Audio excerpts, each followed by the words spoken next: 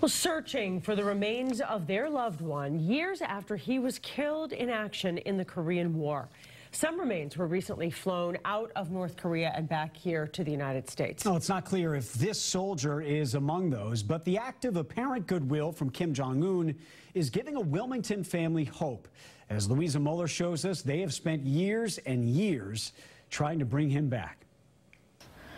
I regret to inform you that a report just received stated that your son, Ensign Ronald Dow Eaton, United States Navy, is reported missing. Joyce Dalton still has the 1952 telegram saying her brother was killed in action. His plane was hit by enemy fire. She keeps the letters her mother sent him, the awards the Navy pilot got posthumously. That's his Purple Heart.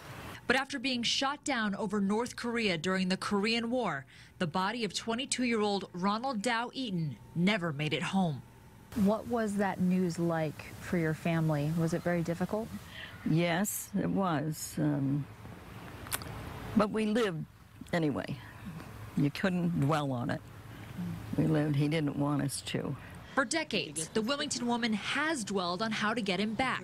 She gave her DNA to the Department of Defense, Ronnie's medical and dental records. And last week, she got a fresh glimmer of hope with news that the remains of 55 service members killed in Korea are returning to the U.S., part of a commitment North Korean leader Kim Jong-un made to President Donald Trump during a summit in June. Do you feel a sense of hope? I do. I do. I think sometime. I hope in my lifetime. Now the service member's remains will undergo forensic testing. And if her brother is found, Dalton says her feelings will be simple. Probably relief. That it's over and he's back. In Wilmington, Louisa Moller, WBZ News.